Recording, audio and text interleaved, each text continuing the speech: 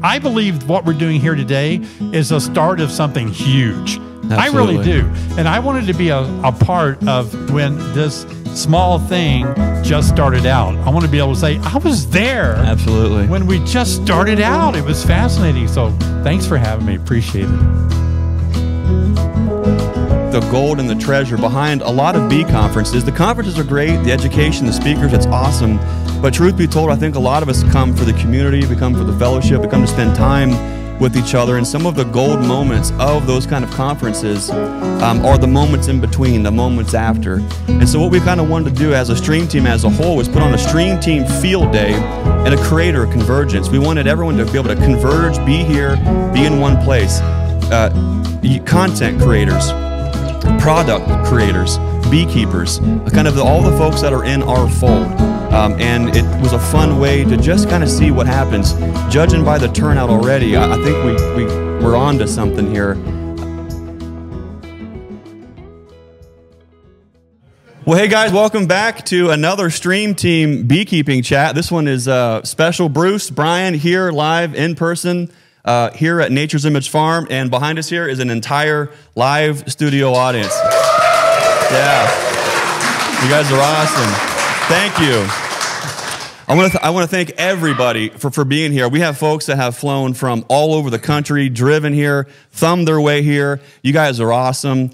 We really appreciate you guys. I want to thank everyone if you're tuning in on the Stream Team Beekeeping Chat live here on YouTube. Thanks for joining us this morning. If you're listening back to the replay later or the Nature's Image Farm podcast, thanks for spending some time with us. One of the great things about those conferences is you finally get to face meet some folks that you haven't had an opportunity to meet. That was the first time that I very briefly got to meet my long-lost Uncle Dave.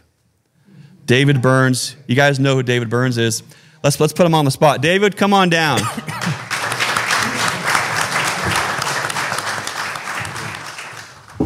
Hey guys, we are not related either.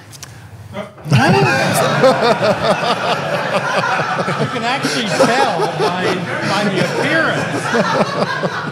appearance. He's been driving around. There's no genetic similarities. One of us is a better looking one. I'm sorry I had to take that trophy from you, but one of us had to.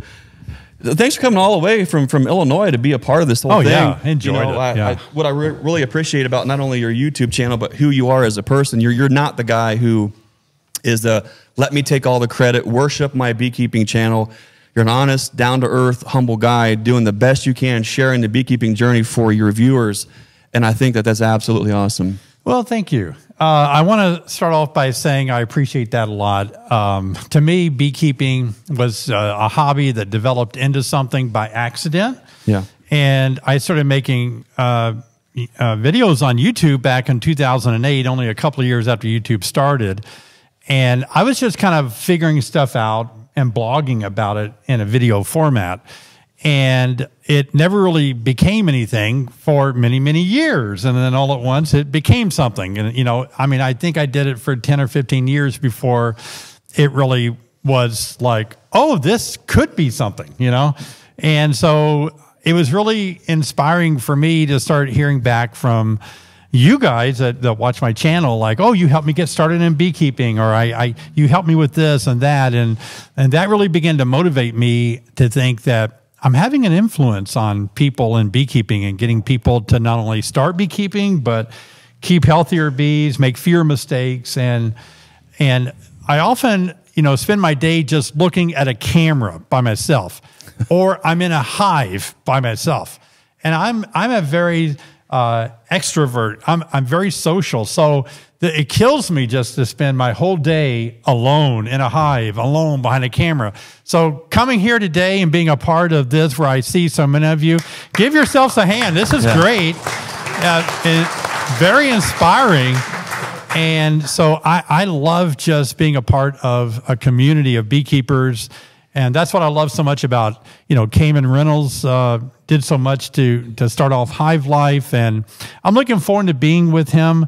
Again, he's doing the North American Honeybee Expo in Louisville, January 4th through 6th. And he's invited me to speak there. So I think all of us are going to be there. I think all the content creators are going to be there. So we're looking forward to that. That's going to be a lot of fun. But I've got to say this. If I was thinking about live streaming for years, you know, but I just kept thinking, you know, we get negative comments. All of us have stuff that, you know, you don't want to just have somebody attack your live stream and say bad things and all that. But, oh, we got a camera going out. But when I saw these guys at Hive Life, I kept polling my audience saying, do you want me to do live stream? You want me to do live stream? They were like, yeah. But I approached Bruce and Brian and Greg, and especially Brian. He just came up to me and said, David, you got to live stream. Yeah, you got to live stream. I was like, oh, I don't know. What about trollers? What about all the headaches of the technology? And he said, I'll help you. I'll help you do it. So this team here actually came alongside of me and propped me up. I mean, I was just like a baby learning to walk. I knew nothing, you know. And they actually got me live streaming. So thanks, guys. I appreciate it so much. And I said, what about the trollers? What about people that get on there and just blast me? And they said, well, you're going to have to get a bot, and you're going to have to put all these profane words in there.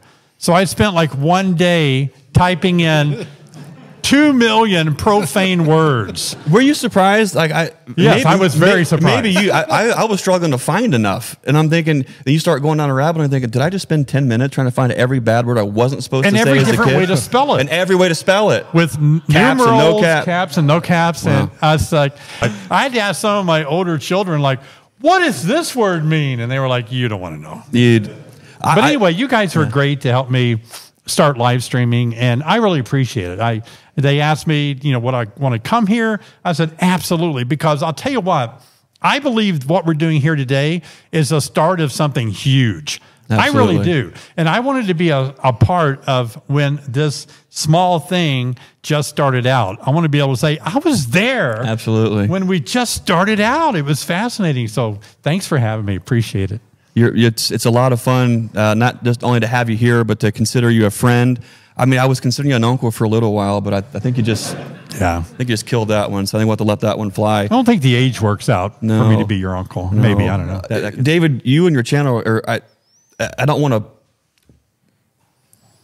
I don't mean to intentionally put you on a pedestal, but what you've done is really legendary in the beekeeping YouTube space. On how far your channel has grown, how big it is, the reach that you have with folks. As you've journeyed with this experience, how has your experience changed over the last couple years, not only with the growth that it seems to be occurring within beginning beekeepers, but also with this new edition of streaming and reaching kind of a similar yet different audience on a different platform? What has that meant to you and your channel and you as a beekeeper? It has been very hard to wrap my mind around it. And I think when I look at YouTube, I don't look at myself as a success on YouTube. I look at myself as the first day I made that first video to when I made my video yesterday feels the same for me. I don't see the audience when I'm talking into a camera, so I'm just still doing the same thing. And I think if you want to call it success or whatever, but the reason I have a larger audience, I feel, is because when I go in front of a camera and I work my bees and all, I just try to be myself. Yeah. I just want to be me. That's great. I've had other careers where I couldn't be me. I was under different kind of pressures where I had to perform in a different level. And it feels so good when you can be yourself. Yeah. And so now I just love making videos, and I'm hoping that the few people that watch me are like, this guy's okay to listen to. You know, I have a lot of people, don't get me wrong, a lot of people say, oh, this video's way too long. You talk way too much. Can you condense it smaller? But I have other people say, could you make it longer? The better. Yeah. I just listen to this when I'm in the truck or something. So if we follow the comments on YouTube, we're just going to be all over the place. Chasing your tail. You can't do that. Yeah. I read a comment this morning where one guy was kind of saying, why does anybody watch this guy? His voice is feminine. He talks like a lady. And it's like, really? I don't know. There's all the courage in the world like this behind the screen. So I think live stream is a place where people can actually, be on there and ask questions. I love answering questions. But my channel evolved into being a channel for new beginners, 1 to 5 year beekeepers. Right. And I have a lot of people. It's required me to really take a step back and say, wow, I have to understand that I had too high of expectations. I have people saying, hey, I've been keeping bees for a year or two now, and they ask a question that they should have known way before they started. Yeah. And I have to say, wait a minute, it's not meant for me to judge. I don't know their situation. I need to come alongside of them where they're at right now. Meet them where they're at. Yeah, meet them where you are and say, okay, what you're looking at is a drone, or that's called a frame. That's called a deep without frame. belittling and saying, you dummy, you should have known that 3 years ago. What's wrong with you? I've got online courses. Why don't you take one of my courses? Yeah. No, you just need to come along. But the hardest thing for me it's quite crushing, actually. With 126,000 subscribers, a lot of them that I love and appreciate them so much, they want to talk to me, they want to call me, they want to come to my house, they want to email me. If 1% of them were able to do that, that'd be 1,250 people a day. Right. And I could never make another video. Right. So it's really tough because I want to answer every question, every comment, but I can't. Right. And that's the hardest part for me is like, how do I still stay personal with my audience, but realize it's a gigantic audience that time doesn't allow that. It's not practical. That's hard for me. It's kind of where little situations like this, convergences, conferences, where you can come face to face, you can shake someone, you can see them. Oh, yeah. If you're next to your better looking nephew, you can really appreciate the differences in the channels and such. Yeah. But what you hit on a couple of really great points there, and I think a lot of folks, we have a growing but still small in comparison subscriber base, and at some point I stopped looking at all that. And what you just said there is gold for anybody who is starting a YouTube channel or they're growing one. Is when you're just yourself and you're sharing that, there is a certain authenticity and a genuine nature with that you don't have to fake anything, because every time you produce, it's a similar product, and that's the audience that you want. That's exactly the audience you want, because you're not trying to be this for that or this for them. Absolutely. And you do a really good job. One of your really great strengths is not only not just the video editing side of kind of assimilating the storyline, but you do a great job of breaking things down where folks can easily digest a complicated subject in a very concise way where, point of reference, where there is problem, cause, cure. And you do a fantastic job of doing that. And what I appreciate about the YouTube, the content creator sphere is that you've got very few channels that can do what you do. And then you've got Bruce, who has a experiential side of him working the bees and how he's trying to figure out, and that goes into this beautiful mosaic. Then you've got Brian, who's just nitty gritty, showing exactly what he's doing. You have us, who can't get a single video out, it seems like, most of the time at all. But we all are this beautiful mosaic, this own little shape of a puzzle that fits together, and it paints a beautiful picture. And you do a great job doing that. Well, I appreciate that. There was a point in time where, I think I'm the oldest running beekeeping channel on YouTube. Wow. Yeah. And Fred Dunn started a few months before me, but he was doing other things like chickens. And he didn't start beekeeping. So there was a point in time where I thought, you know what? I can't make another video on YouTube on beekeeping. I mean, there's only so many that you can make. I've done how to install a package. I've done varroamide. And my wife said, are you going to be able to ever make another video? But it is amazing once you start drilling down. It's no limit. Right. I keep thinking like, there's so many videos I need to make on beekeeping. It's phenomenal. But I want to tell you, I want to get back to something you mentioned about being yourself. And we all have different videos that we make, and we think, this is going to really be a good one, right? And all at once is like, nobody liked it. Crickets. Was it my thumbnail? Was it my title? I gave my life for this video. I shed blood and sweat and tears over it. I thought it was the best one. And then I just go out there and make a dumb one. To me, it feels like, well, this was dumb. And it just blows up. And I'm like, I can't figure this out. But the funnest one I ever had was I made a video. I woke up early in the morning and I just filmed my beautiful beautiful Illinois sky. And I just walked around my bee yard and I said, I love you guys. I appreciate you watching. I cooked a breakfast out front on an open fire with my wife. I spent so many days editing that video, getting those perfect still shots and everything. Nobody likes it. It was like, oh, that's my favorite video. Heart and soul in it. I think to this day, it's got like 4,000 views. Wow. And I can make another video yesterday that's got 10,000 views. And it's like, you know, you just can't, but you know, my wife is a big encourager. She said, make the videos that you like to make. You're the creator. You create something that awesome. You enjoy creating. And that's what I do. I just think, how can I help people? What questions are they asking? And then how do I come alongside of them and answer that? That's, if you think about that, how many, in all of our lives and all of our experiences, if anyone out there, if your life is perfect and you're always living on the mountaintop constantly, would you raise your hand? We have a few. Look at you. The truth of the matter is life does a lot of this too. Yeah. Right. And so does our beekeeping. And what's important is if we are just sharing our journey and our experience with beekeeping throughout the ups and downs, videos are going to hit, I think, like that too. Yeah. And when you're sharing that full scope of the ups and downs, we know who David is as a beekeeper. So then when we see the nuts and bolts, now we have a little bit more of a clue on the heart and the mind of the guy behind it. And while sometimes those videos maybe don't hit like we would hope, I'm going to not get choked up about something like this, David. But the thing about it is, sometimes we are put in a position and we have that tug on our heart to do a certain thing for a certain reason, and we're so on fire to do it. We're so inspired and so pumped up to do this thing. But if it impacts one person, it makes a difference in their life. If it's mentoring with Hives for Heroes and keeping veteran suicide down, if it's keeping beekeepers who are on the brink of quitting beekeeping, moving forward, if it's encouraging somebody, lifting somebody up, helping a community grow, and it's that one video that one person sees, and that one person now is influenced and inspired, and they go out and they do something to help somebody else out, that's what it's about. Oh, yeah. And I started doing a little bit of that with what's called coffee time, right? And I'll make a video on beekeeping, and then at the end, sometimes I'll have let's talk about life. Let's have coffee time. And I try to encourage people. And I'll get a lot of people that watch that, and I don't like the coffee crap. Just give me the beekeeping stuff in a nutshell, you know.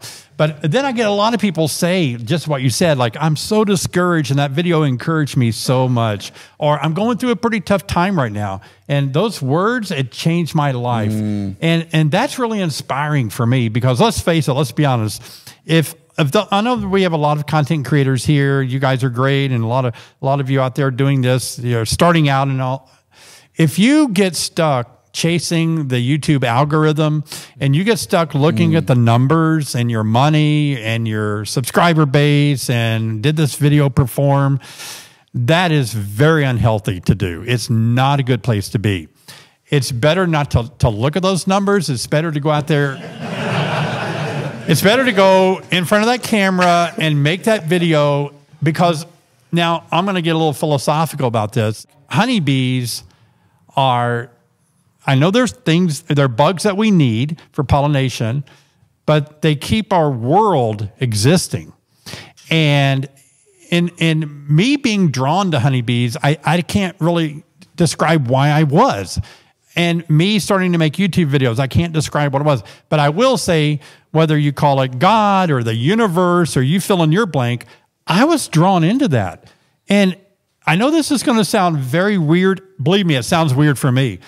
But I feel there's some sort of a higher leading that when I make that video, I feel like there's a greater power saying, this is what you're going to talk about today. This is what you're going to say today. I've made videos on beekeeping can be discouraged or discouragement.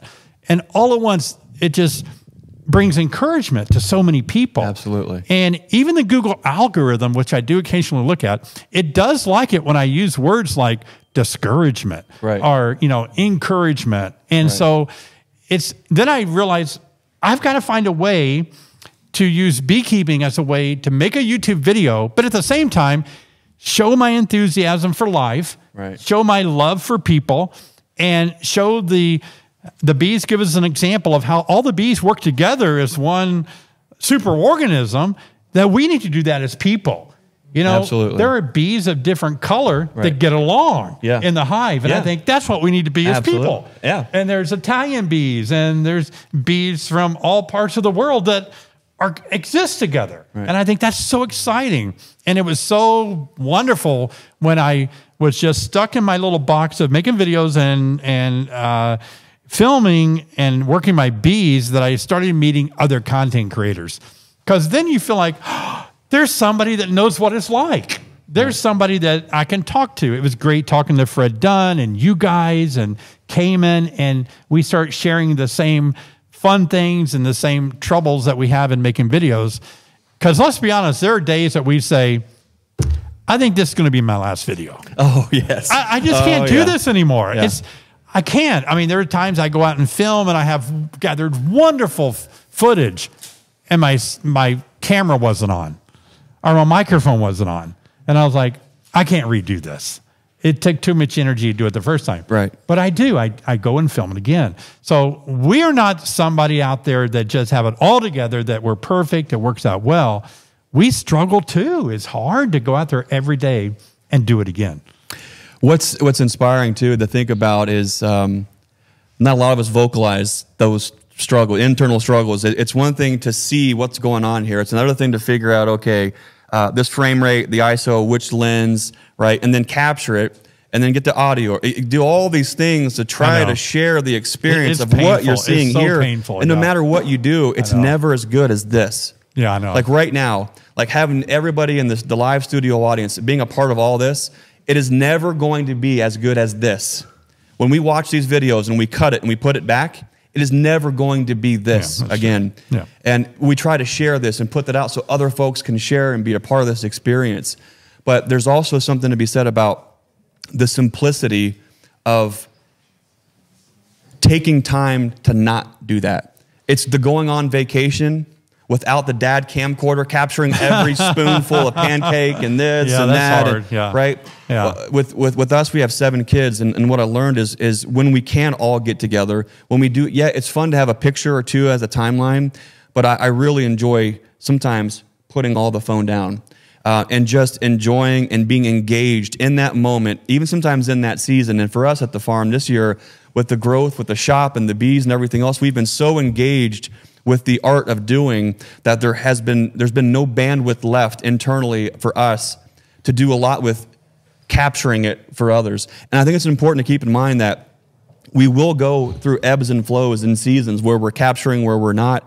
I'm always reminded, though, is that when I'm feeling like I'm overcomplicating and it's a 3-camera shoot and it's 6 mics and it's this, and I'm trying to get the limiter and the compressor right on the audio and all this kind of stuff and da-da-da-da-da, I'm always reminded of a certain Canadian with an iPhone and a cup of Tim Hortons coffee who's doing this, going around, and that's it. And I'm thinking there's also beauty in the simplicity. The most important thing about what Ian does, I think, with the Canadian Beekeeper blog, or what we all do individually, is when you are genuinely sharing your experience, that authenticity knows no filter. It doesn't need any of that. Yeah. What we do, we sometimes geek out on the art of film or the art of storytelling and the art of the actual product. Oh my gosh. Canadian flag. Wait, hold. I got to get a picture of that. Oh my gosh. Yeah. It's even I can't get the camera turned around. What, did Tom Nolan bring that? Wow, look at that. Oh my You got it. Well, that's a good point, Greg. And I want to say for aspiring YouTubers that are watching or that are here with us today, a couple of things that I've learned that I wasted a lot of time on is that when you go to edit your video, if you really micro edit it, if you try to get it to be perfect, if you try to get that special word to appear at a certain time, that is such a waste of time. It is. In the beekeeping community, like you said, with Ian and his channel from Canada, you know, it really doesn't matter to the beekeeper a lot about all that fancy edit that you do. And so that's a tough spot to, but we can get trapped in that. You can try to make that perfect video. And it can be a real drain when the audience, I've tested it on my channel. My audience they're not going to watch a video anymore that's highly edited and really flows great versus one that I got through together and I just put out there really fast. it doesn't really make It's any amazing how that happens, and I really appreciate you sharing those kind of things. Yeah. So these are a lot of the things that no one really wants to talk about, and for those who are consuming the content, they probably don't even think about that. Right. They just think, don't. Someone has a better camera than this guy, and somehow it just. But I've done some amazing edits like that I don't even think the viewer even noticed. Right. You know how you walk out of this room and into the next room, but you don't see that camera because you refilmed it and all that. Nobody took even 3 cares. hours It's for a just- 6-second transition. I do want to say one thing about family, and then you probably need to kick me out of here. But I raised, my wife and I raised 6 children on a bee farm, right? So we know what you're going through. And so we were able to put them all to work. They did everything. My youngest daughter is with me today, Carrie. And Carrie was great because she just plowed into everything. She's gone down south and done our packaged bees with us. One night, Carrie and I, when she was younger, we spent all night getting hundreds of packages labeled and stapled together and sent off to the post office. Carrie was so great, and when she was younger, she took to grafting queens. We were raising queens together. She was featured in a major magazine, Country Woman, for queen rearing. She's a great grafter, great queen. Yeah, producer. And she was just, when our business was growing, she was just always there, answering the phones, taking orders, and so it's amazing that you can expose your family to things like this. But at the same time, I feel like during that time, we're just jumping from one fire to the next, It's just like, how do I get these packages? The truck isn't going to take them. How do I find a UPS truck to put them on? How do I track that truck down? And it can really be a firefight. Yeah. And so at the time you're doing it, you're just moving from one fire to the next. And I wish it wasn't like that. But at the same time, that's what enabled me to become kind of like where I'm at today, going through all of that. But forged in fire. Yeah, it wasn't easy. That's for sure. Yeah. David, thanks for not only what you do on your channel. Thanks for being here and being a part of this day and sharing what this community means to you. We really appreciate you taking time to be with us. Thank you. With the Stream Team. Well, I love you guys so much. You know that. I appreciate all that you do for me. And like, you've helped me so much. Anything I can ever do to return the favor, I want to do it. Greg was so kind, and he said, what do we need to pay you? What do I need to give you to be here? And I was like, you don't owe me anything. I'm coming on my own. Don't get any ideas, guys. Okay? don't get any ideas. Yeah. No. I think everybody is worthy of what they earn and what they make. So it's just there's your free coffee cup. That's 2 of them now. That's 2. Thank you. Give it up for David Burns.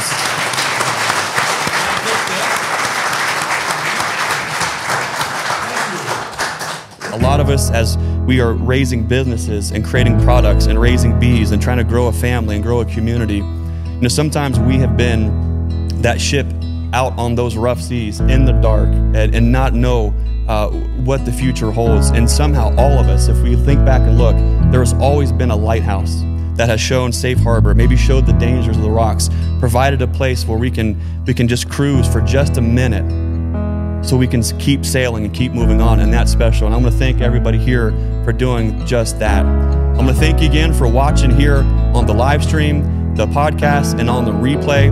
And as always, I want to remind you to be the lighthouse and be the change you want to see in this world. We'll see you next time. Thanks for watching.